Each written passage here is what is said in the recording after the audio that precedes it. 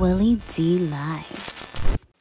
It's Willie D, y'all, back with another episode of information and instructions to help you navigate through this wild, crazy, beautiful world. In the studio, Miko Grimes. What's up, Miko? What's up? Hey. We finally meet. Finally meet in person. Yes, finally. Wow. I apologize. We were supposed to meet a couple weeks ago. No, that's good. It's all good you're here. I'm here. It's like when you have a postponement or a cancellation or something like that, and then somebody, as long as they show up the next time, it's almost like when you're waiting in line for your food or something, and it takes a long time, or you're sitting at a restaurant, you're waiting to eat, and it's taking damn. And as soon as the food come out, you forgot all about that. You start eating. Happen. Exactly. Didn't even happen. Yes, I appreciate you. Never happened. I appreciate you still extending the invitation and waiting on me to, make sure that our schedules lined up. So this was perfect. This is the perfect week for me to be out here. So thank you. Absolutely. So let's go. Let's go. You from St. Louis? Yes. Born. Well, you know what? People say I'm not from St. Louis. Let me ask you if I'm from St. Louis. Let me ask you. Okay. So I was born in St. Louis. Okay. And my mother left and moved to L.A. when I was 4. Okay.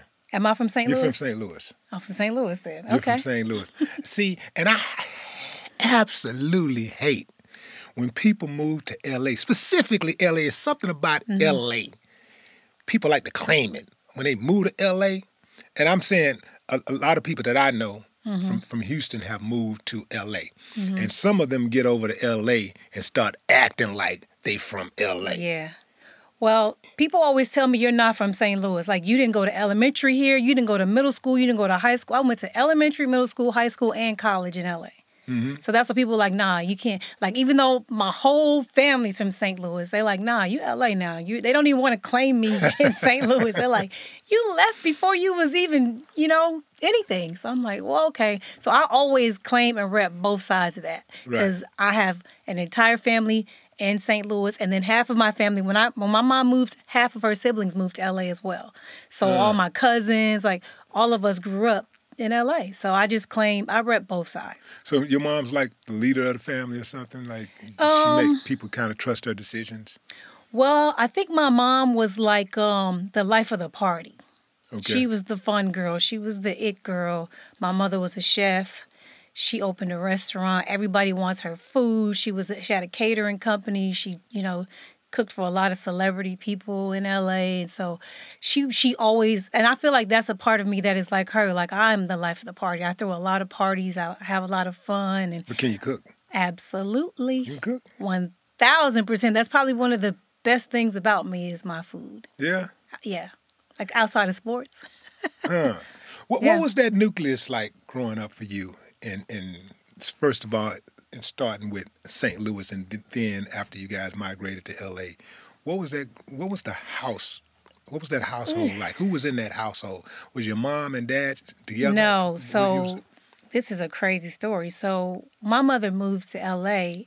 And my dad didn't know, and he tried to fight for custody of me. I found this out way later in life. They were already separated, and then she moved to L.A. without his knowledge. Yes, and he tried to fight for visitation for me, and he found that I wasn't his child. Well, he knew. I think he knew, but I'm not really sure. But he tried to fight for visitation, and they wouldn't give him any visitation because I wasn't biologically his child.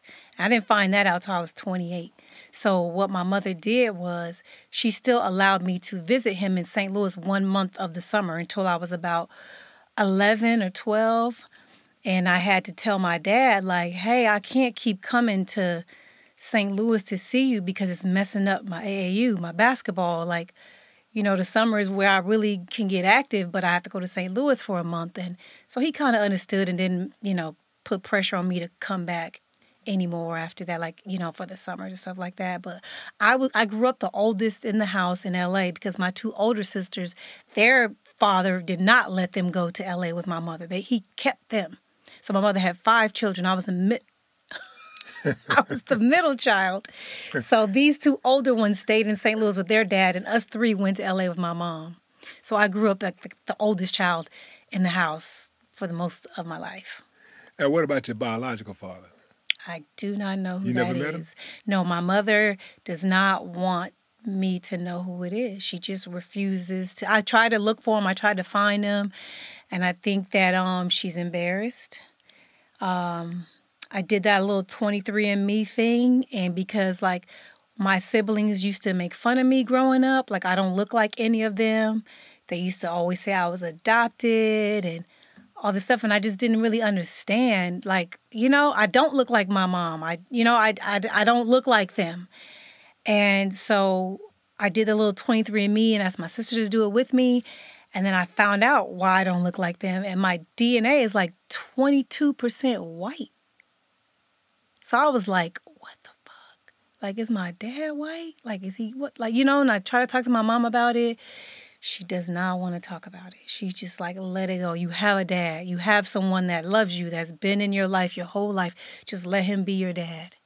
And I'm like, yeah, but I don't look like either one of you guys. I kind of want to know where I came from, And I'm like the only sibling. Well, one of my other sisters, too, has a question about her father, too. But, like, I just don't know. I have no idea who he is. I don't know if he knows that I exist or anything. Do you continue to put pressure on your mom, or I gave you just up. let it go? I gave up last year, honestly. We had a big, huge fight about it. A big, big, big fight about it. There was... Is her mom alive? No, my grandmother passed in 2004. Do your mom have sisters? Yes. And a best friend that she's been best friends with forever? Several. That's who you go to? I did. They got the information. I did. Some threats were made to shut up.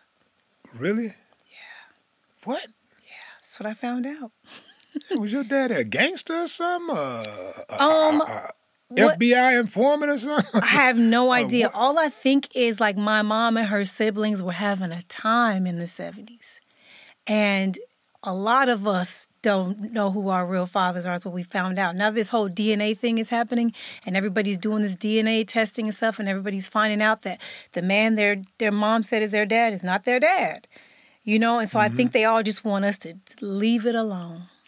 Do you know that they have a new law that they are, I think it probably just passed, in Tennessee? What law? It's a law that will now punish women for lying about the paternity of the father. I did see that. I did. I like that. And it's they're going to punish women for lying about who the baby daddy is, and they also are going to make them do a DNA test before the birth certificate is signed. I like that. I'm not even going to lie. I like that. I think women should be honest if they don't know who it is. Just say, I don't know. Don't pin it on somebody because like you said, people grow up their whole life and think that somebody's their father and it's not. It's not cool. I get it back in the day. You could say somebody was their child and they had to pay child support. There was no DNA, know? And so I'm with it. I'm not even going to lie. Yeah. I tried to get my husband to do a DNA test on my son when he was born. He was like, why are you doing that? Because his family hated me so much. Mm-hmm. They were like, it's probably not even your baby. Like, they were kind of throwing shit at me, texting me all rude, disrespectful stuff. So I was like, let's get a DNA test. And he was like, no, I'm not listening to them. And I was like, okay, cool. I just want to make sure you don't, you're not listening to the text messages from your family that's trying to bash me and everything. Like, he was like, I'm not hearing that. Well, did Aiden look like him when he was born, the way he looked like him now? I think he looks like me now, but some people think he looks like Brent. I don't know. But when he was born, actually, he looked like both of our mothers. Oh, okay. Like, he looked like a combination of my mom and Brent's mom to me. Yeah. And it was very weird, but he was pale, so Brent's family is a lot of white. Mm-hmm. So he was super duper pale and all that. So I was like, gotta be, you know what I'm saying? Like, I don't even barely like light-skinned niggas. But he wasn't ever tripping. He was like, nah. But some people say he looks like me, and then some people are like, oh, no, he looks just like Brent. I think it just depends on the day. One day it looks like me, one day... He definitely has my personality, though, for sure. Yeah. Why did his parents hate you? And why did his side of the family hate you? Well, I'm older than him. And so they, thought I was a gold digger, which was very strange because he didn't have any money when I got with him. How many years apart are you? 8 years. Okay. So they thought I was a gold digger. Most people think that because you're in the NFL that you're rich. Brent was not even playing. So I don't even know. He was in the practice squad for 3 years. He played in NFL Europe. He didn't have no money. But they just assumed that I got with him for his money. And then how fast it went, like how quick he proposed to me, how quickly we got married. And then what happened was when he wanted me to come to all the games and like support him, even though he wasn't playing, he wanted me to be there and stuff like that.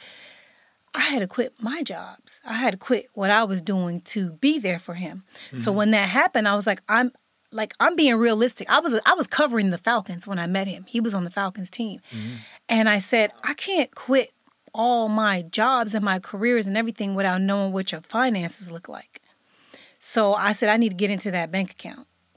And then when I got into that bank account, I saw who else was in that bank account. And I shut all that shit down. Who else was in the bank account? Family. Everybody. Oh, that's what they was worried about. They was worried about you sticking your hand in that pot. I cut everybody off. We ain't got it. This man ain't even got off the bench yet, and y'all over here begging for money every month. So that's why they didn't like me. I control the finances still to this day. Well, have any of them had a change of heart since? It's been 13 years now. Y'all been married. Oh, well, me and his mom, okay, we're cool. But the rest of them, no, I don't fuck with none of them. Ooh, can I cut? Yeah. Oh. No, I don't fuck with none of them. His father has. But you're good with his mom. Yeah. That's a big one. Yeah. I moved her to Florida. That's the biggest hurdle. That's the biggest one. If the wife can get along with mom, we've had our ups and downs though. But that's good. But yes, his mother, I will always cherish her just because of the things she did for him. Yeah. The way she raised him alone for the most part. His father was a drug addict. He's passed now. Mm-hmm. But he wasn't really in his life like that. And so his mother they grew up so poor. They didn't have water all the time. They didn't have hot water. They didn't have food all the time. She didn't eat sometimes just to buy him cleats so he could have a pair of cleats and basketball shoes just to play. So I'll always respect a mother like that. Like, even if we have our ups and downs, I know that she's a good woman. You know? I watched some type of special or documentary or something where another mother did that for her son. Some star basketball player, mother did that for him. It was him and a brother. It was some show I saw. It was a star basketball player and his brother. Was it LeBron? LeBron don't have any siblings, so it couldn't have been So it LeBron. wasn't LeBron? No. I don't know. Maybe it'll come back to me, but in any event, I didn't have that. Woman, that's why I liked her too. My mother didn't support me like that when I was playing sports. It wasn't. Yeah, so when I heard how amazing she was, I just always wanted him to never forget that and always give her the world, give her whatever she wants, So I always told him that, and I did things for her just to show her my appreciation for it. She's the reason that we live like this, if I'm being honest. You know what I mean?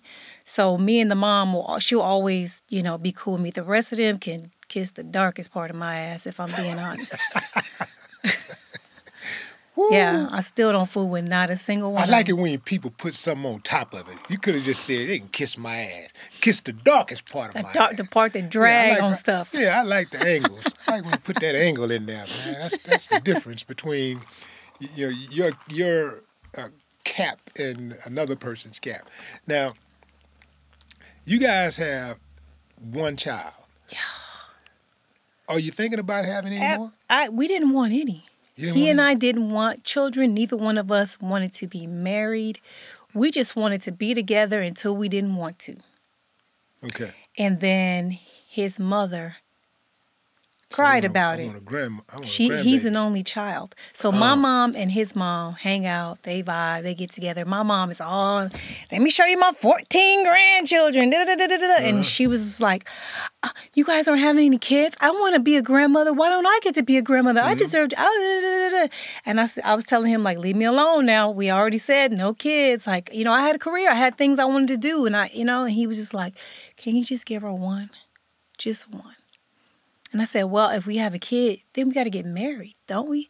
Because no, you know what I mean? Like, that's just how it's supposed to go. Like, and he was just like, well, then shit. All right, let's go.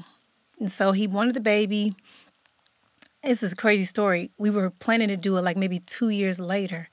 But I went to the doctor. I got a doctor's appointment to talk about, my age. At the time, I was 34. And the doctor, I had been on birth control like 12 years. And so the doctor was like, you're kind of old to be trying to have your first child.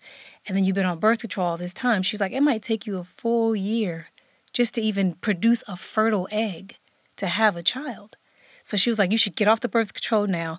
Give yourself a year, to produce natural eggs for a year. And then hopefully in a year you can get pregnant. And I'm like, we was like, all right, cool. Get off the birth control. I got pregnant the next month. You thinking you got about at least 6, 7, 8, 9 months to get ready. I begged Brent to have an abortion. I was like, let's have an abortion. Like, I had just, I'm in the final stages of a sports reporting job for CBS, on camera, all this stuff. And he was just like, no, it's a sign. Let's just keep it. And I was just like, no, I'm not ready. I wasn't ready. Like, I ain't even gonna lie. I really was thinking about not having a baby. I was gonna probably talk him out of it in a couple years. Yeah. But he just begged me to keep it, and I kept it. It's no secret that you are a well-opinionated person, right? Extremely. And you stand on it and will bust back at anybody. Yeah. I'm just wondering, how did you get a job at CBS? I mean, they're pretty much part of the team. They're part of that team. I'm going to be honest with you. So back in the day, I didn't get that job because I got pregnant, but I ended up working for CBS on the radio afterwards. Mm-hmm. Because on camera, they don't want pregnant women covering sports. That's just what it is. But I did radio for 6 years. But so what happened is, before I got with Brent and before he became wealthy, I couldn't talk like I do now. I couldn't. There was no way someone was going to keep me. I kept it PG. I kept it down because I had bills to pay. Yeah. I wanted to succeed. I wanted to do things. And I tell him always to this day that he gave me my First Amendment rights, because once I became rich, I'm going to say it exactly the way I want to fucking say it, because you can't cancel somebody that don't work for nobody. I never worked for anybody after that. So that's really when I really was able to spread my wings and be my true authentic self, when I felt financially free to do so. Just being real. So that is really I guess that is the remedy. If you want to be truly free, you have to own yourself. Yes. You can't, nobody can own you. You have to own yourself. Yeah. Let's go back to the arrest. Oh, God, yes. What happened?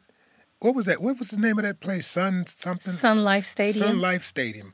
Go back to that, to the night that was after the game. It was before the game. It was before the game. I was tailgating. Okay, so you were tailgating. Yes. So they say their side of the story. This is Miami PD says that you were in an unrestricted area and you headbutted a police officer. You was belligerent and you told her, "Kiss my ass in the darkest part."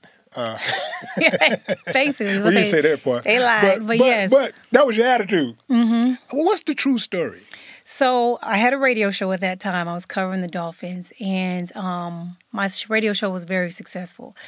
And since I knew that I had so many people listening to me because I gave great takes, I gave great analytical reviews, pre-game, post-game, everything, I had a large audience. And when I realized that, I decided to have a segment of my show where I covered Miami-Dade police brutality incidents.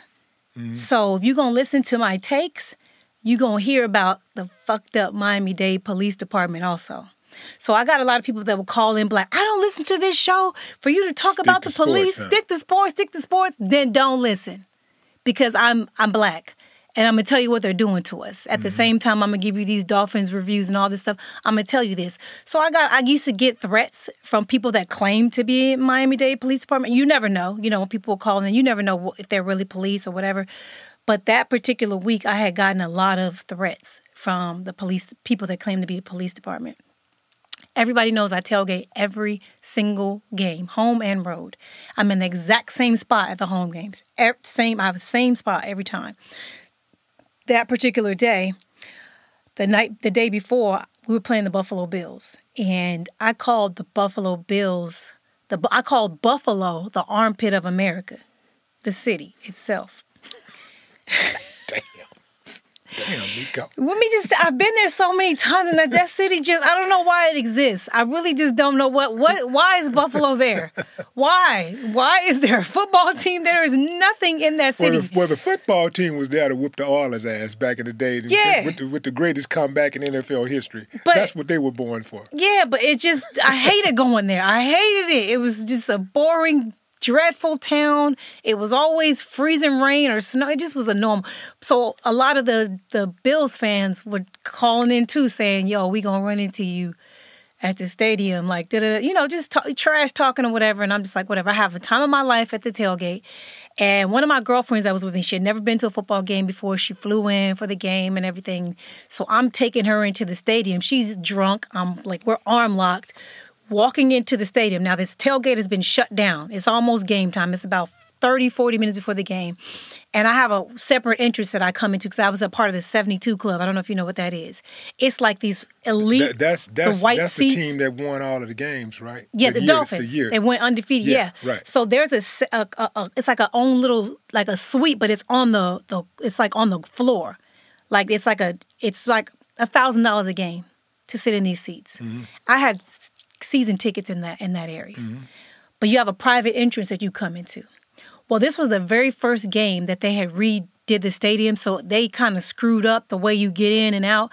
And I couldn't get in because as I'm trying to walk through the crowd, Bills fans are throwing beers at me and trash talking me, throwing food. They're like mad because I said the armpit thing or whatever, and I'm cool with that. I can handle that. Don't bother me. I'm cool with that.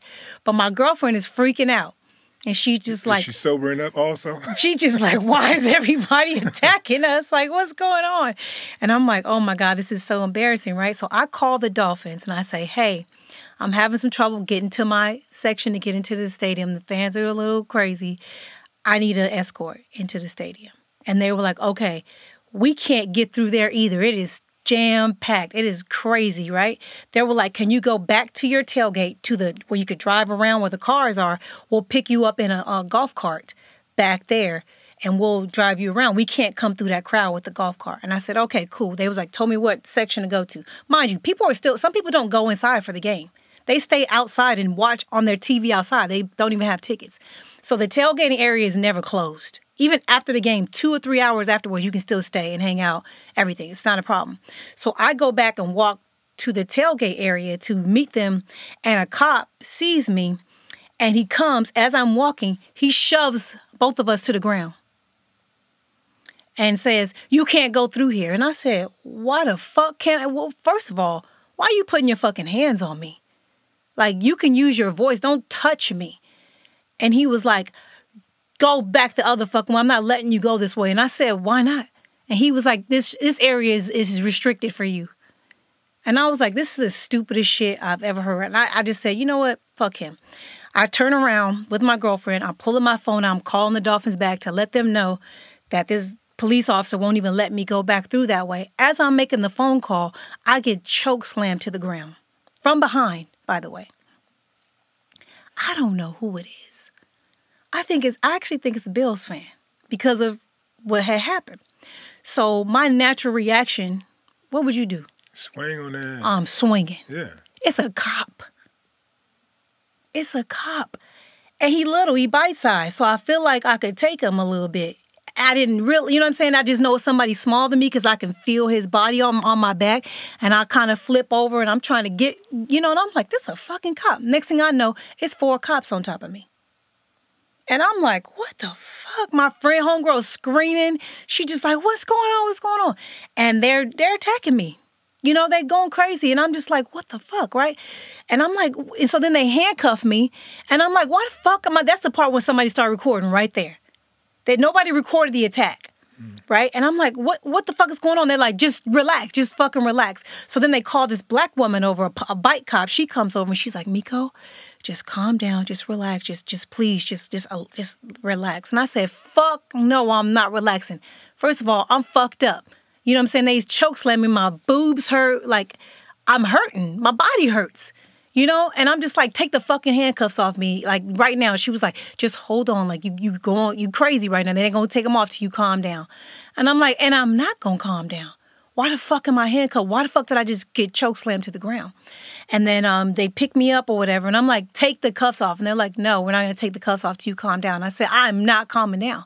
So they get the golf cart and they put me on the golf cart on my chest in the back part, you know, that back seat, on my chest, handcuffs, and a cop is on my, they flip me over. The cop is on me with his knees, and they're riding me around the stadium to the jail with a cop on top of me. Yeah, parading. Yeah. And I'm furious, right? So I didn't even know. This one I learned that there's a jail in every stadium. Did you know that? No. There's a jail in every single stadium in America. Well, there need to be, because it's a whole bunch. So I get in there. There's already other people in there arrested, drunk people, right? And I'm just like, oh, shit, there's a whole fucking jail down here, right? So I get in there, and so the Dolphins people come down. They're just like, hey, they're going to let you go. You just got to promise not to press charges. I said, definitely not promising that. What the fuck did I do? And they were like, just drop the charge. Just say you're going to drop everything. And I said, no. And they were like, if you don't say no, they're going to arrest you. And I said, arrest me for what? And they were like, I don't know, just please, just say you drop charges. And I refused to drop it. I said, no, somebody got to pay for what's happening to me right now. And I refused. And they said, well, then you're going to go to jail. And I was like, then I'm going to jail. So then my husband, we have a thing we do before every single game. Every single game, he comes, lays eyes on me. We have our little secret thing. We do our flexing and all this shit. And I'm not in my seat. And so he goes to them like, yo, where's my wife? Like, what, you know, I've never missed a game. Nothing since 2009. You know, outside of having my son, I missed one game. And they told him, oh, don't worry. She got arrested, but everything's going to be fine. They're going to let her go. And he was like, what do you mean she got arrested? The Dolphins told him I got into it with a Bills fan. But they're going to let her go, is what they said. And he was just like, okay. They're like, you got to focus on the game. You got to focus on the game. They lied to him. So he plays in the game. By halftime, he goes into his locker and sees his phone, and he sees the whole thing. That it wasn't no Bills fan. Like, he sees I'm actually arrested. The funny thing is I never actually went to jail yet. I was still in the jail. They took the handcuffs off me. I sat in their little break room and watched the game with the cops. Not the ones that arrested me, but the ones that were down there in the jail. Eating snacks, chips, drinks, having everything, watched the game with them, thinking like they're going to let me go. After the game was over, they were like, do you want to please just say you're not going to drop the charges? And I said, no again. And they took me to jail. And that's how they do. And that's how they get millions of people every day when they violate people's rights. They beat up people, assault people. And when a person is considering filing some type of charges and say, hey, you make sure if you don't file charges, you drop the charges, you know, drop your complaint, let it go, then we'll let you go. Mm-hmm. We won't arrest you. There was a the female officer they said I headbutt had a full busted forehead gash in her forehead. Where was my gash? What, they think I got a steel plate in here or something? I know I got a big forehead, but goddamn. I never headbutt a single person. I didn't even have an opportunity to headbutt nobody. Oh, no, I believe you just simply for the fact that, you know, I know the history of policing. I'll stand on it if I did. I'll stand on that shit if I headbutt her. And I'd be proud of it if I did, too. I was going to say, yeah, that's stripes right there. Yes. You know, like, yeah, you know, if you did it, especially since the whole thing is resolved by that. And did anybody ever pay for it? No. So let me tell you another thing. So I went to jail. The bail was $1,200. I had $3,000 on me. So I got into the jail. There's a celebrity jail too in the real jail. Did you know that?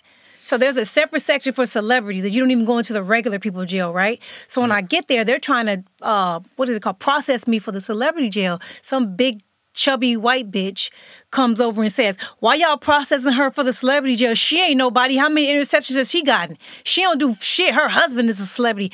Put her ass in the regular jail with the regular people. And I was just like, damn, she got an attitude, right?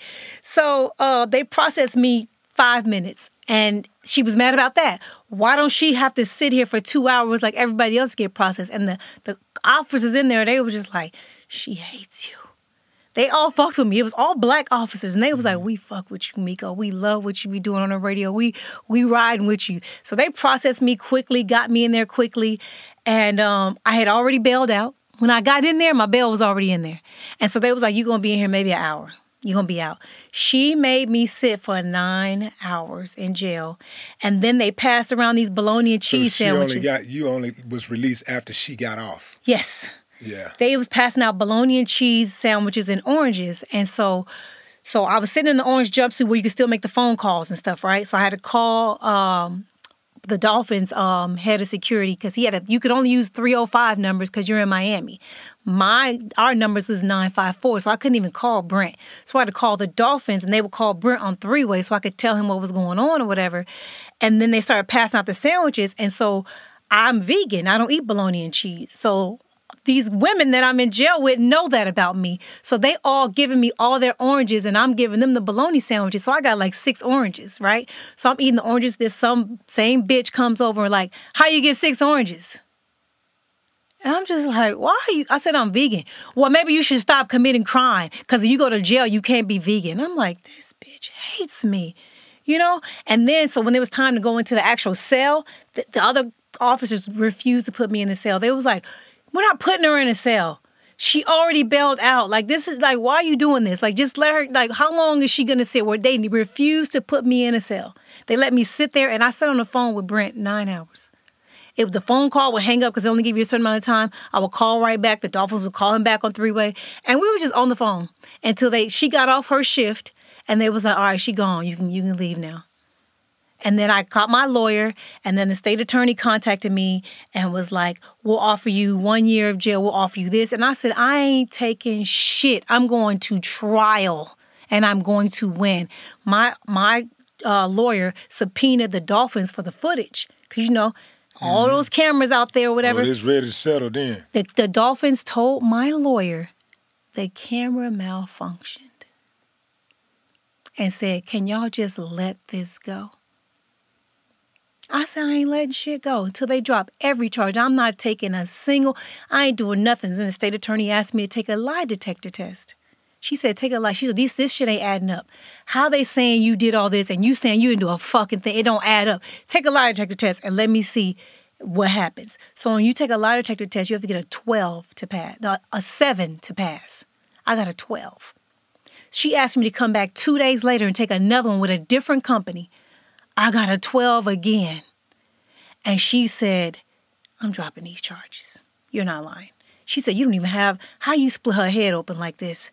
And you don't even got nothing on your head. That cop that said I busted her head open, she refused to testify. She didn't want nothing to do with it after that. So she got her shit split for no reason, I guess. Well, she probably just got a little raise or something and cut herself. Yeah. Or something like that. Yeah. So they dropped, the state attorney they asked and then after that, every time I was going to a game, anytime I want to leave the state of Florida, said I was a danger to society. So I couldn't leave the state of Florida without a judge's permission. Mind you, this is football season, so I go to every single game. Had to go to court every week to go to a Dolphins game, to leave the state. And I couldn't leave my house. Thank God I live in a gated community. They had fucking news cameras for a month outside of my gated community trying to get in front of my house to film our every move. And the front gate would not let them in. Like, would not let them in. I couldn't even leave. When I would leave, I would have to be like bent down in the car, like hiding so Brent would drive me out just so I could like go somewhere and do it. You would have thought I killed somebody.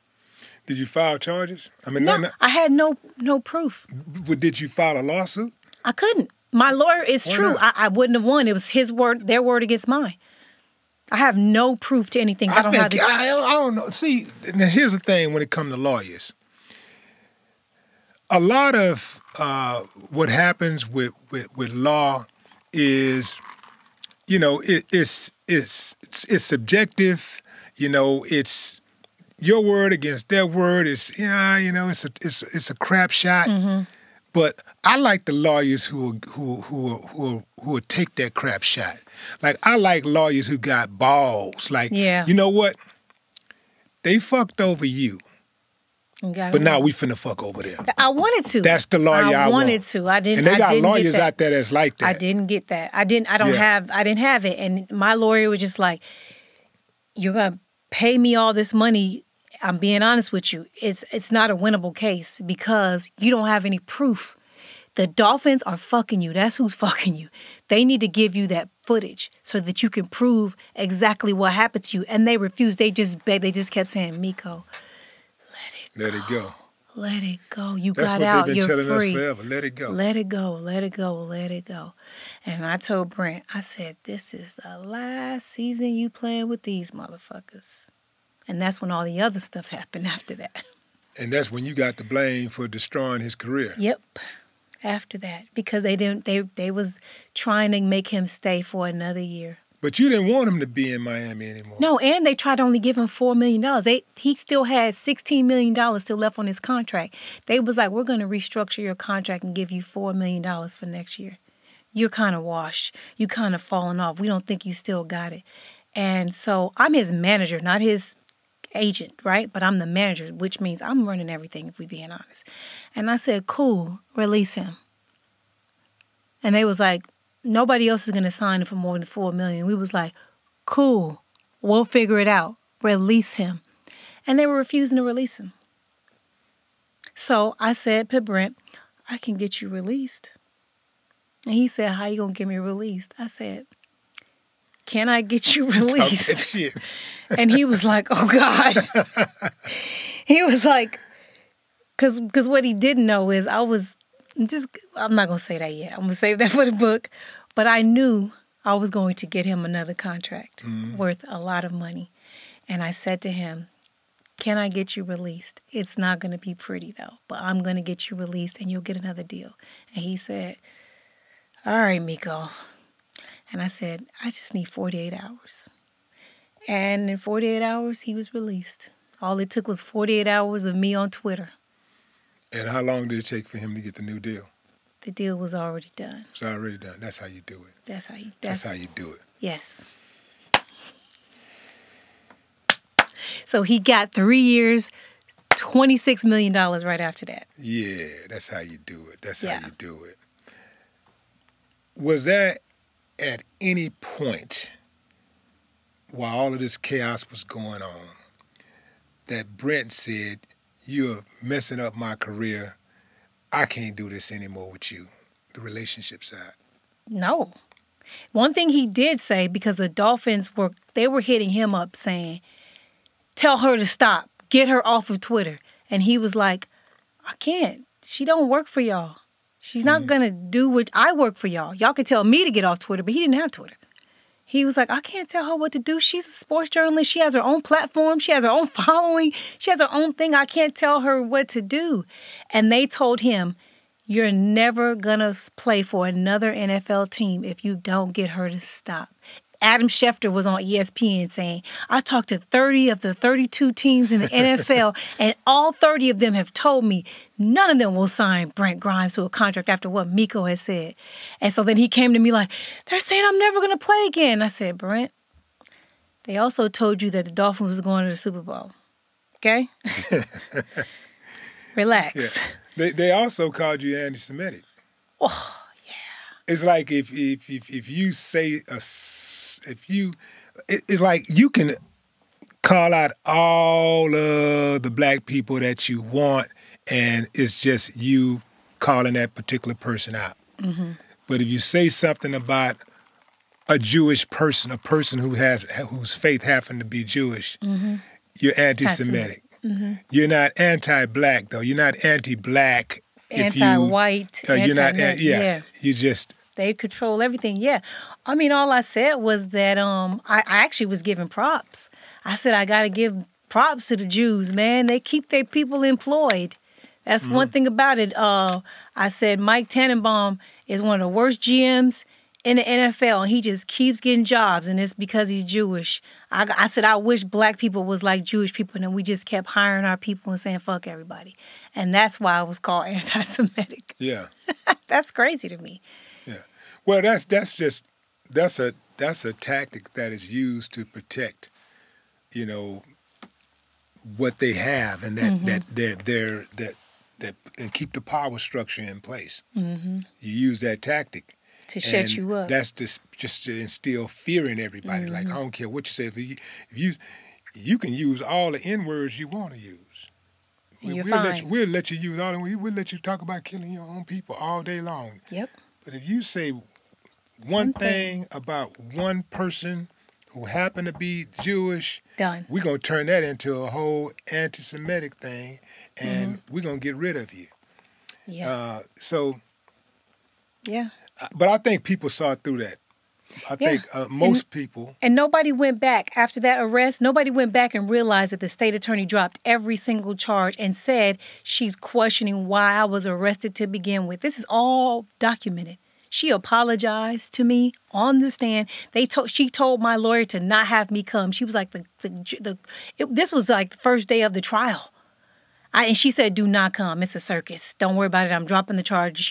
This is a call with her and my lawyer. She was like, I'm dropping the charges. I'm apologizing to you. Don't come up here. It's a circus. And she said that as soon as it started, she was like, I would like to apologize to the court for wasting your time. I would like to drop these charges. I believe Mrs. Grimes is 100% innocent. And I'm questioning now whether she should have been arrested to begin with and what those officers did to her. Nobody ever reports that happened. And they also don't report after you ruined your husband's career that 48 hours later he signed for 3 years with the Bucks. Mm-hmm.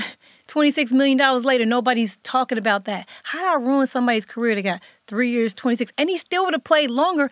After that, Brent turned down every contract he was offered after the Bucks because he refused to play for less than $10 million a year.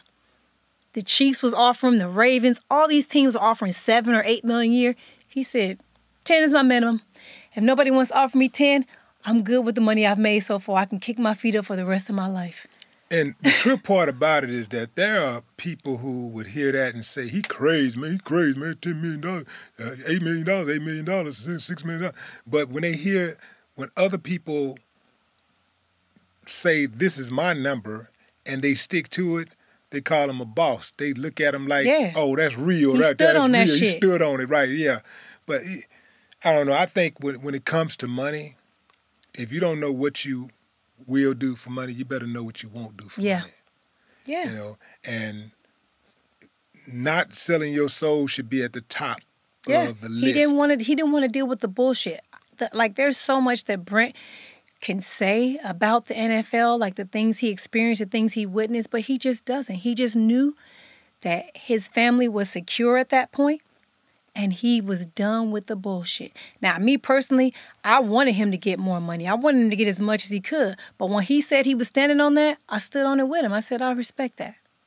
And he retired. Do you watch football today? Oh, every chance I get. Did you watch the WNBA playoffs? Yes, I went to the games. You went to the games? I went to the finals in Vegas, yes. Yeah. Now, did you never got a chance to play for a final? I never played in the WNBA. Yeah. No, because I'm one of the original. I came out of college when the WNBA was 2 years old. And at that time, they were looking for, this is an opinion, okay? They were looking for girls that played at major Division I schools. I went to a Division II school. And you also had to be a little aggressive, a little manly, they wanted girls that look like men. Mm-hmm. That didn't really have a lot to do with skill as long as you was just aggressive and you was angry and I wasn't that. Even though I played basketball, I was always a lady. I was always a woman, and I went to a Division II school, and my agent was like, well, you have these trials for Phoenix, you have these trials for LA. They was like, but these teams overseas, this is the money they offering if you want to go over there. The WNBA is offering this. What'd you want to do? I went overseas. I needed money. I was broke. I was poor. Still in college, I got a scholarship. I had a dual scholarship, basketball and track. I was a heptathlete in college. But I needed money. So you went to New Zealand, you went to China. Yes, You went Spain. to Turkey, you went to Spain. Yes, Turkey. Oh, I loved Istanbul. That's my favorite country. Yeah, Istanbul. Yeah, we used to go there about, when I lived in Baku, Azerbaijan, we used to, we used to visit Turkey about maybe 3 times a year. That's my favorite country. And I used to go there every single year after that until all that bombing and stuff happened. Probably, 2015 or 16, some stuff happened over there at that time. Mm-hmm. And then I just had to slow it all down from going over there. It was a little crazy, but I loved playing overseas. Like, I got to see the world. I barely came home. What's the biggest difference that you see in quality of life overseas versus the United States? Well, one of the biggest things that I noticed is the food portions. So over here, our plates are this big. Especially in Houston. Yeah, Texas. their plates are this big over there. Yeah. And the food tastes different because it's less processed. They don't have chemicals in their food. Mm-hmm. So you think the food's nasty, but it's really because your taste buds and your palate is used to chemicals. Mm-hmm. You know what I mean? Like, most of their food is non-GMO. Like, their food is just different, completely different. But you also have to deal with things like when I was in Istanbul, I had to learn that I couldn't walk in front of men. Mm-hmm. I had to walk on a certain side of the sidewalk. Like, there was just cultural differences, just stuff like that. Yeah. And then what was better about there is I'm in a foreign country and we have a shit ton of fans in the crowd. And at their stadiums, it's first come, first serve in the seats. So it's a line wrapped around the building before the game starts because first come, first serve means you row one. And the ticket is $10, whether you the 300s or the 100s. The jersey is $10. They don't rape their fan base like we do over here. You know what I mean? Like, everyone, no matter your tax bracket, can afford to go to professional sporting events. It's a family event. Popcorn is $1. A drink is $1. A hot dog is $1. Over here, a hot dog is $9. Popcorn, $12. This drink I'm drinking right here, $20 here, $1 over there. And I was just like, wow. It's just different. It was just different to experience that, to see how people are just so much nicer over there. And it also could be because they don't have as much class. We have the lower, middle, high. Everybody's kind of middle, low over there. Everybody's kind of the same. Mm-hmm. And then you have the elites, but it just seemed nicer. It seemed friendlier. It seemed more family-oriented, more fun. I loved it. I can't wait to leave. When my son turns 18 and he decides what he's going to do with himself, I'm out of here. Yeah. You know what? There was some shortcomings living in Baku, Azerbaijan. But overall quality of life is totally different. Yeah. Like, when you just think about, your mental health. Yes.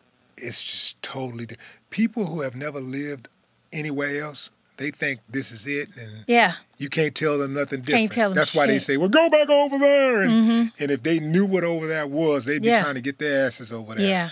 But just the quality of life, waking up and having people stare at you because you're black, not because you're black and they suspect you to be a criminal. Or it's just a like, bad wow. person, but they're staring because they're in amazement of your aura. Yes. You being black, seeing a black laying eyes on a black person. Yeah. Hey, it's something different. They love us. They love, absolutely. Yeah.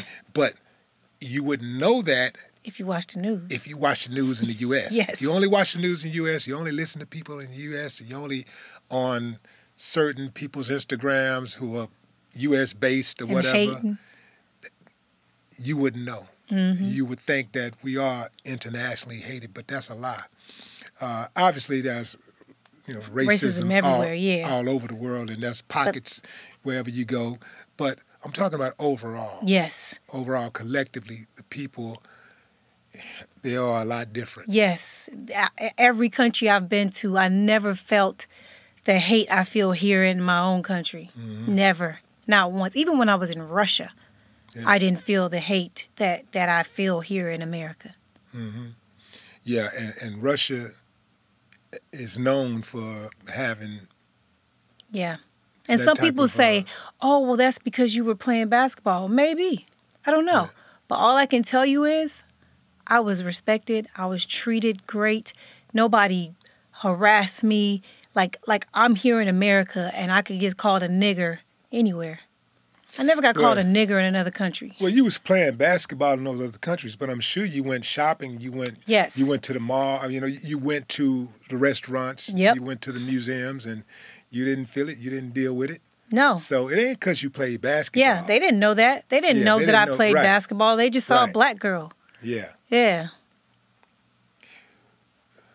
When you were growing up, was basketball the thing that you wanted to do more than anything, or did you want to be an analyst? What did you? I actually wanted to be a professional soccer player when I grew up. Soccer Yeah. was my first love, but I had an anger issue. I used to fight a lot. Yeah. I didn't know how to control my anger. It wasn't because I just fighting. It's like when I was playing soccer, I was better than everybody else. So these girls would trip me, they would push me, they would kick me and do all these rude things. And the referees weren't ever giving them red cards or yellow cards. And I didn't know how to handle that. So I would just punch them in the face after a while. Like I was just tired of getting treated a certain way. And I got kicked out of like every league in what people would know as like LA County or San Gabriel Valley. I got kicked out of so many soccer leagues. And I was just like, damn, I need to try another sport. And my uncle was like, maybe you should try basketball. And I was like, I do like the Lakers. I loved the Lakers at the time. I was a big Laker fan, but I never played basketball. This was when I was 10. So at 10, I said, I want to try basketball.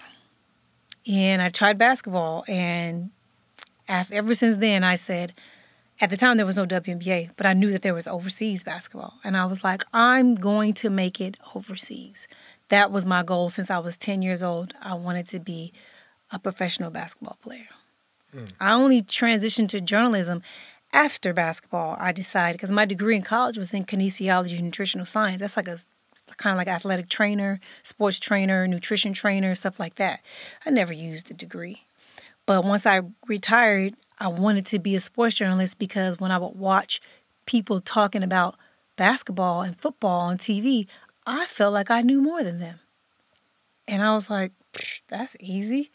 I can be a sports journalist. So I went and applied for a job, and they were like, do you have a degree in broadcasting and mass communication? And I said, no, but neither does this NBA player, neither does this NFL player, why did they get the job?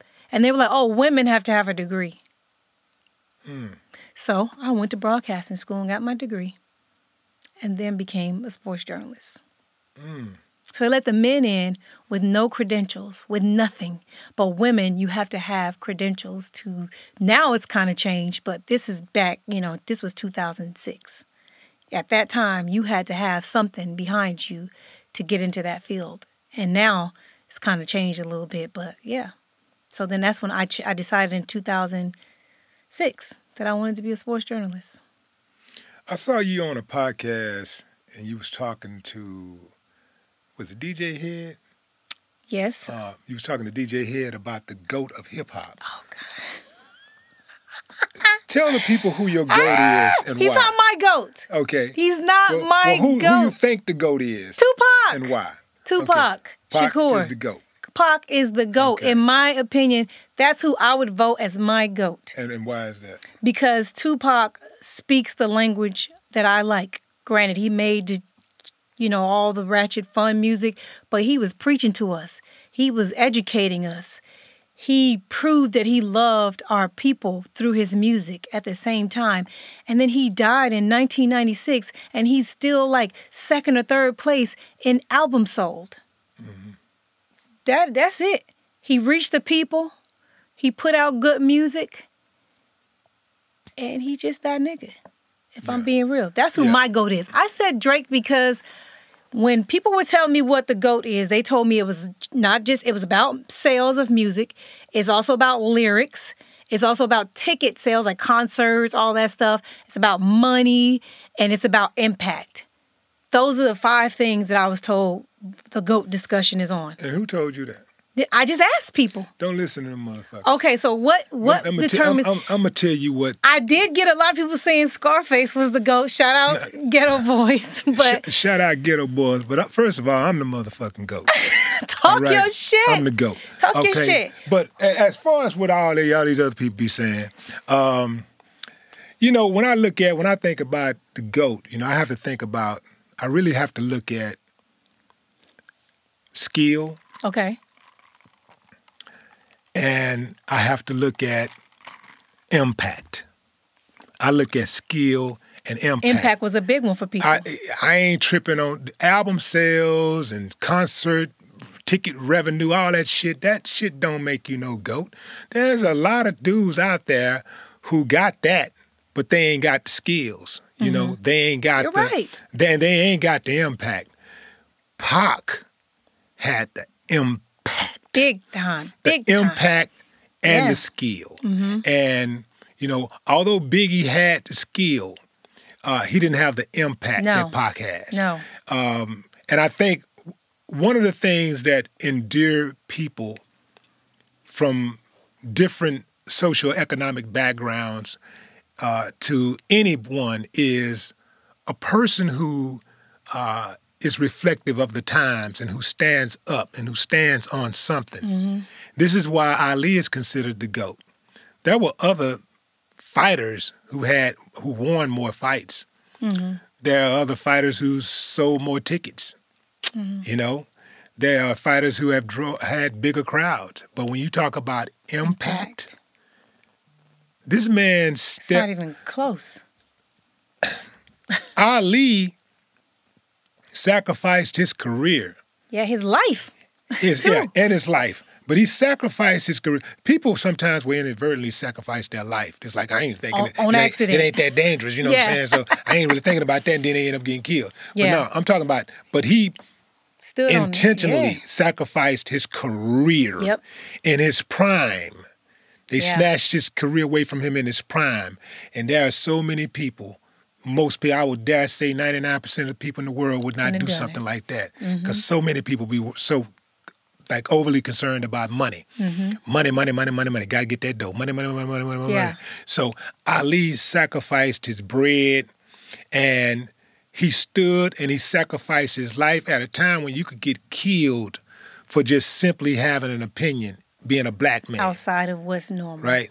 And so, and he inspired millions and hundreds of millions of people all over the world, not just in the United States. Everywhere. We can talk about what he did for us in the United States and how he made us feel, how proud he made us feel. And he was a champion for us who every time we look around, we see so many sellouts and so many people that had the bright light on them, but they wouldn't speak up. They wouldn't stand. Ali had the audacity he stood on to be a man. Yeah. To stand on it, to be a man. This is why I consider Ali the GOAT. Now, I love boxing. Boxing is my favorite sport. And there are so many greats. I mean, there's a lot. But I'm just talking about if I have to have a choice and you say, the GOAT, Ali is that dude for me because of his impact and skill. You know, it's his impact and his skill. And Pac is the GOAT to me. See? Because of his impact. Let me just say this. And his skill. I'm not finna hold you. Honestly, Tupac's my GOAT. But when I said Drake, I really was just want to ruffle some feathers with people. Oh, okay. Well, Drake is the GOAT for people call him the GOAT though, but you know what I mean. There are people who consider Drake the GOAT. Yeah, if I really was trying to be honest, I would have said Tupac. But I like to ruffle feathers. I like to say things that get people to talking, to get people, because if you think about the things that Drake has accomplished, that the hate he gets and all the things I think that he doesn't get celebrated as much as he should, even though he's great, but people really love to hate on him. And I enjoy that because I feel like Drake sometimes. I feel like people love to hate on me. And so I like to celebrate people that I resonate with. Well, I think Drake could slide up a few more notches if Drake was to start stand on something. If he was to start standing on something and make a little bit more conscious music, music of the time that reflects. Because I really do believe that an artist's music should reflect the times that he live in. And I ain't talking about, we in the twerk era, so let me twerk. Oh, no, it should reflect the political climate. Whatever's going on in the world, whatever's going on socially, the music should reflect that. But you know that you don't get listens. When you try to uplift your people today, you don't get spins. People hate that. It's almost like the system is shunning that kind of music. It's like, no, we not here for that. Talk about shaking ass. Talk about this. Talk about that. And I think that one of the things that Drake has done a great job of, and DJ has said this, I don't know if he said it on the podcast or not because we talk all the time, but he talks about how you don't know if Drake is pro-abortion, if he's pro-anything. He just keeps everything out of his rap and just makes fun music. He makes club music. He makes fun music. He makes music for women.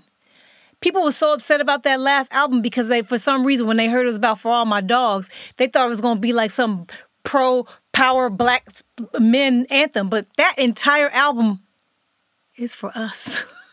And all of his albums, for the most part, have been for us. He's smart.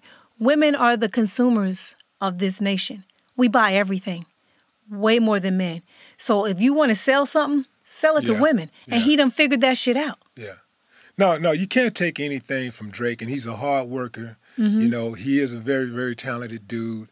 He got his nose, on the ground. I'm like, he's focused. And everybody don't have to, and I want to be clear about that.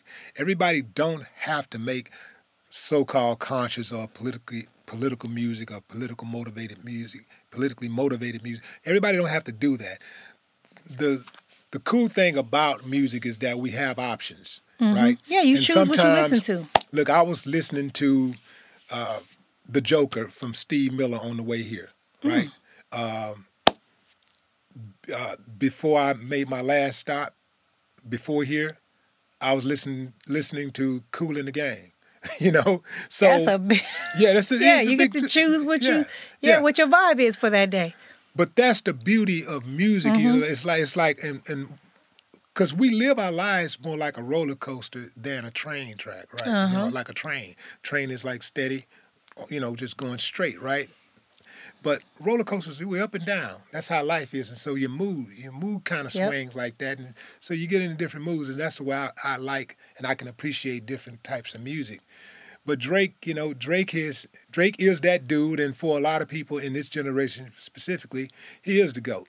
You may be hard-pressed to find people in my generation who considers him the GOAT. But in this generation, he is the GOAT. And like I said, he could probably get more cross generations if he did a little bit more conscious stuff. He ain't got to do all of it. He could kind of like Mike did. You remember how Mike did it? Yes, he slowly merged into conscious. That's slipped it in. Oh yeah, Mike slipped it in. He slid it in on your ass. Yeah. And to this day, you hear people quoting. They don't really care about us. You know what I'm saying? Michael Jackson is my favorite. People still to this day try to say, like, I have every home that I've owned has a bathroom. A bathroom, okay? A half bath, not a shower and all that. But you have a little half bath. Yeah. Has had a bathroom that has been solely designed and created around Michael Jackson. Oh, hell. What's inside of these bathrooms? So there have been quite a few. I've owned quite a few homes, but the current one I have a half bathroom off my kitchen, and it has 4 of my favorite albums of his, like the actual album, the actual vinyl. I had them framed. Okay. There was a football player, Ray Edwards, who played for the Falcons and the Minnesota Vikings. Good friend of mine, married to my girlfriend. He got me a hand-painted Thriller, creepy. It's when you look at it at certain angles, it looks crazy. A big, huge Michael Jackson. I have his Thriller album, greatest album of all time, like this plaque framed in there. I have like those bobbleheads. Like I have every book that that someone has written about him in there just to sit and read. 'Cause this This is my boo-boo bathroom, too, by the way. Okay. So I have the books in there, so I just read the books. I have magazines that he was on covers of, and it's just completely just the walls. It's a shrine. It's a shrine of him because he did it all. Yeah. He entertained you. He educated you. He loved you. And he was just an overall good person. I really hate people that keep trying to call him a pedophile. He has been exonerated and proved not guilty of that numerous times. And why do you think he's not guilty? It's been proven. If the FBI is investigating you and they can't file a charge on you, how much higher does it need to go? How much higher? You know, CIA, all of them. Oprah had to take that documentary off her website with those white boys lying and shit. She had to take it down and apologize. That's it. That's all I needed to know. Well, I needed some more proof. So here's my thoughts. What you need? Here's why I don't believe Mike did that, right? Okay. First of all, let's just put it on out there. You know, we live in a type of society where it's unusual for a man to sleep in a bed with kids. Yeah, I will be the first to say that. Especially kids who are not his, right? Mm-hmm. But that's us. Yeah. This is our society, right? Yeah. And we've been groomed, you know, so to speak, To think that way, right? This is our education that we've received here. Like, this is how you're supposed to behave as a man, right? So part of my reasoning is the same as yours, where you said the FBI can't find nothing. You know, the FBI, they said Mike got these marks and stuff on his genital area and all that. You ain't never seen and they couldn't find it. The FBI stripped them down, could not find it. That's embarrassing. But yeah. Then on top of that, the kids lied. They admitted lying. The parents set it up. Going back. We've heard those stories too.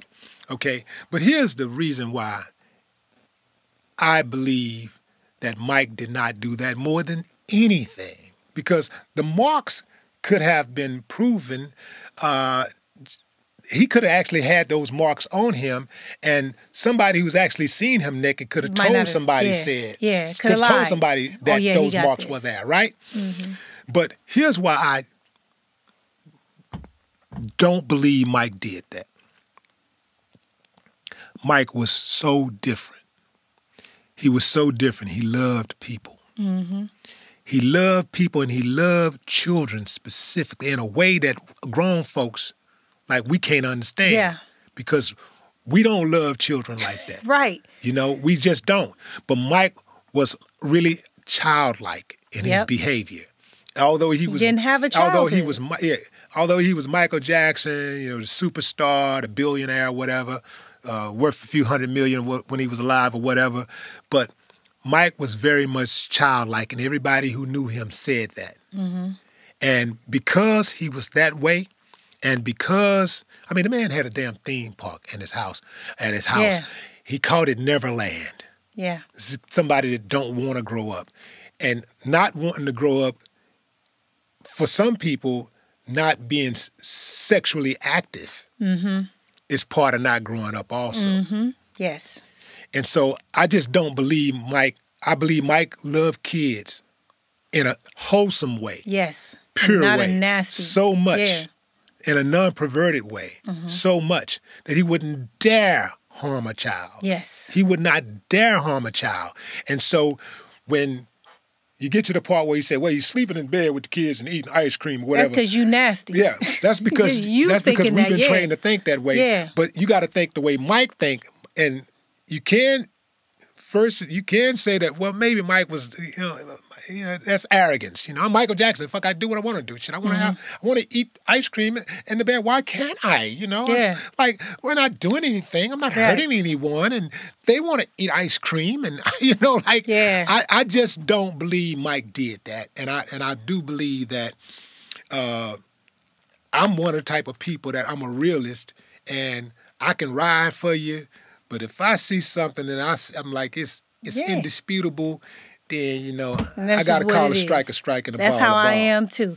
I was waiting for something to show me that Mike did this, and it never happened. Not once. I don't know why people would think that I would even want to support a pedophile or someone I even thought, if I had 1% of me that thought he did this, I wouldn't support it. I wouldn't, I wouldn't have to be talking about all that, but I wouldn't have shrines of him all over my houses. Yeah. Like, are people crazy? Like, I'm a research journalist. I do my job. And I have seen not one thing that has convinced me that Michael Jackson harmed a single soul, let alone children. Not a single. I think Michael Jackson, if a roach crawled in his house, he wouldn't kill it. He'd probably pick it up and let it go outside or something. Fella. Oh, you lost. Yes. Johnny, Free yourself. Free yourself into the world. Most of us like him. Get that roach. Oh, look here. I am the exterminator. If I see anything crawling around my house, flying around the house, See, my son has a phobia. He has a huge phobia of spiders, like to the point where like he kind of low-key passes out when he sees one. It could be this small. But my son has a phobia of bugs in general. I don't know how he got like that. I grew up around bugs. Mm-hmm. But my son has something that creeps inside of him. So if there's anything, if there's an ant in our house, one ant, if there's an ant in his room, he will scream as if Freddy Krueger just came in there. And I'm running in the room like, oh my God. He's like, there's an ant. And I'm like, Aiden, now come on now. Now, stop. Kill the ant. And he's like, I can't do it. Kill it. Please kill it, please. And I'm just like, oh my God. He could have never grew up in my era. My grandmother had rats in her house. Like, what would you do then? But I'm just like, Mike wouldn't hurt a fly, a flea, a roach, let alone a child. Yeah. He just wouldn't. And I'm standing on that until somebody proves otherwise. And ain't nobody been able to prove otherwise. And they're not going to prove otherwise. Yeah. How about you growing up? Like, I'm still trying to figure it out. Like exactly, where did this fearlessness in you come from? My father. It was your father? Yeah. Okay. He was part of the Black Panther. Okay, all right. Now we're cooking with gas. Yes. Okay, My here we go. father is a African American studies teacher. Like, he teaches African culture, African history, African studies. He still does? Well, he did. He had a stroke in December. Okay. And he's still recovering. This is his third stroke in the last 5 years. It's diet, in my opinion, right, and I've been trying. He moved in with us for 3 years in Florida, and I did my very best to change his diet, to try to help him. But, people gotta learn on their own. Mm-hmm. And so he's still right now, he's in rehab. He almost died, this last one. It was really bad. But he has taught me to be a proud Black woman. He's taught me about my people and to stand on things, to always stand on whatever you feel. Make sure you know what you're talking about and stand on that shit. And don't be scared to battle nobody about it. If you have education, if you have knowledge that you can stand on, then you stand on it. And I learned that from him. You have a reputation for standing on it. Mm-hmm. You have a reputation for being fearless, being strong, and also being aggressive at times. I'm proud of that. Yeah. Now, but what gets to you though? Like what gets to you? I hate telling people this. It's my son. When people come for my child, that's my only weakness. Like, I lose character. I lose all just common sense. I'm working on that because I don't like for people to be able to push that button and suddenly I'm stupid. Mm-hmm. You know what I mean? But people come for my son and he's innocent. Regardless of what you think of me, don't speak on my son. Don't speak on anything about him. People just say the most disrespectful things about my son, and for whatever reason, it bothers me. All you got to do is really just beat one of them up real good, and the rest of them will get the message. Well, I can't fight anymore. You know how many people I beat up? Oh. You got money. You're right. You're right. Yeah, I just... I try to, my son, he's on social media, and he sees some of the stuff, and he's even said to me like, don't let them get to you when they say stuff about me. Don't be bothered. Don't worry about it. And I just feel like because he is the thing that I'm the most proud of in this world. But it's something to be said about people who go after people's children, though. Yeah, disgusting. Because here's the deal. It lets you know that... They got nothing else. Well, it lets you know that they really don't have a code for their own children. Mm-hmm. They're making their child vulnerable, and they don't care. Yeah. Because if you start attacking other people's kids, then now the door is open for people to attack yours. Yeah. And if you really love your kids like you say you do, you want to protect them like you say you do, then you would not do that. Wouldn't put yourself in that position. You wouldn't put your children in that position. Mm-hmm. So this just really exposes who they really are. You're right. You're right. Yeah. 100%. I never even thought about that. You're right. I need to reply with that next time and say, wow, you saying you hope my son gets cancer and dies? Does that mean that you don't care if your child, someone says that about your child? Yeah. That's what it is. Yeah. That's what it is. Yeah. Like people have come for me telling me I'm a bad mother because my son don't have no vaccination. They They come for me and say I don't care about him. I don't love him because I don't get him what's called immunization. Like how you get all those shots all the way to you damn near 18. No, we ain't doing that to him. They say that just because they don't like you. Yeah. They don't like you, so nothing you say or do is going to please them. Yeah. Just like when your husband was playing ball. Like, I would read some of those comments, and it would be people that they wasn't black people. Nah. And it would be sometimes people from overseas. Mm-hmm. All the way somewhere else. And they'd be saying the most deplorable things about you. Yeah. Like just saying anything. And I'm like, who is this? I'm looking on there like, this dude is from fucking Iran or something. Like, what did he know about what's going on out here? Yeah. He don't. He saw a black woman that they say they don't like, and so he don't like them. He don't like her. And they would just say some of the, and I'm reading some of the comments, and I'm like, man, people, this internet is really something else. Yeah. Like, what if every time you talked about somebody on the internet, it happened to you? No, they popped up in your house. I know, right? They popped up right in front of you. What was said? Scary bastards, boy. They wouldn't. They'd be mute. Yeah, so I've done that before. So, like I said, I go to every single game since 2009, and people will be in my comments talking shit. So before the game, I would post my ticket where my seat was and be like, and at them and say, pull up. Remember what you said? Yeah. Pull up. I done beat up a couple people in some stadiums now. The last one I had was in Buffalo, believe it or not. I done choke slam a nigga to the ground. I don't even fight men. I don't put my hands on men. Now, if you hit me, I'm going to defend myself to the best of my ability. But this nigga, we were losing the game. This was a game to get us to get to the playoffs. And we lost the game. It's freezing rain. I'm in row one and right behind the bench. He comes over, puts his arm around me like this, and is doing a selfie video like, got me like this. Wow. Like, we beating y'all out. Da, da, da, da.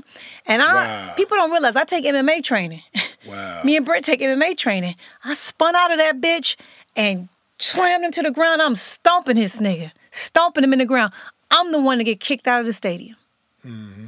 And Britt is looking up like, he see the police escorting me out. And I was like, I was just away? Yeah, it was away. Of course. Yeah. In fucking Buffalo. I've had so much shit there. But I've told people, stand on that shit. In the Saints, New Orleans, a girl was talking shit to me. And she was like, I'm going to be in that section. I'm going to be in that section. I'm going to see you. And it was a white woman. I said, well, then I'm going to be there, right? So I'm in the section and she's yelling all this stuff, calling, your husband's a midget. That nigga is ugly. Da-da-da-da, all this stuff. And I'm like. She used the N-word? No. She didn't use the N-word. Oh. She was just being disrespectful, saying all kind of shit. You just used the N-word. I said midget. Your husband's a midget, that nigga's no. I'm just rephrasing. No. Okay, all right. No. Figure speech. Okay, come on. Let's go. And so she's talking, right?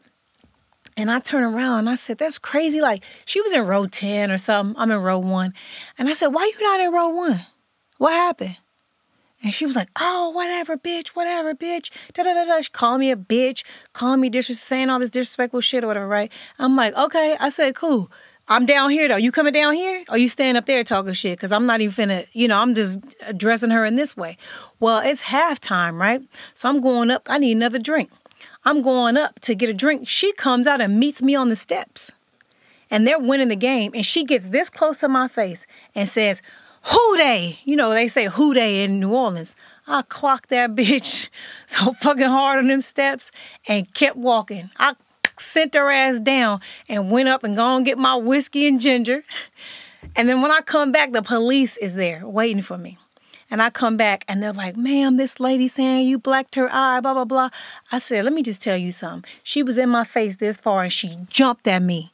And where I'm from, that's a fade. So I don't know if she finna hit me. I don't know what the fuck she doing. But according to her, she just wanted to talk shit. I clocked her. This is what happened. She was like, she's lying. Do you know all these Saints fans that was sitting there was like, nah, Miko telling the truth. You did get in her face. Y'all was talking. It was cool when y'all was talking. You rushed over to meet her and got in her face and you jumped at her and she clocked you. The Saints fans stood up for you. Yeah, like they that? stood up for me. Go on, New Orleans. Yes. Come on, N.O. Come on, And N.O. the police was like, stand up. The police was like, go ahead to your seat, Look ma'am. at N.O., man. Yes, they that's was like, why I ma'am. cut for N.O. Yes. Yeah. And that's why to this day, I really do fuck with Saints fans That's because all right, man. they stood for me. And they was like, nah, it was cool when they was talking. That girl got in her face and she's one punch, I sent her ass down. Yeah. And then you gonna call the police after all that shit you was talking on Twitter. And then you get here and you jump in my face and you get clocked. You should have just held that L and sat out or swung back. You didn't. You fell to the ground and started crying. And I moved on and went and got my drink. I come down with a fresh drink and here go the police. What part of the game is that? Now, did you feel at any point that perhaps a lawsuit would be pending? Yeah. I'm always ready for a lawsuit. Let me tell you something. I'm from Inglewood, California.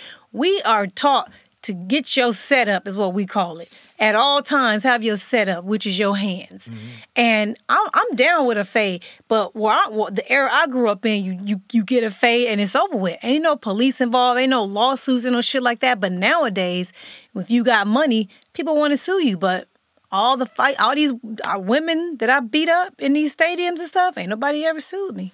Yeah. So I got lucky. So you've been lucky, and so let's count those blessings. Those are blessings. And let's not do that anymore. I'm done. Let's get you a personal security detail.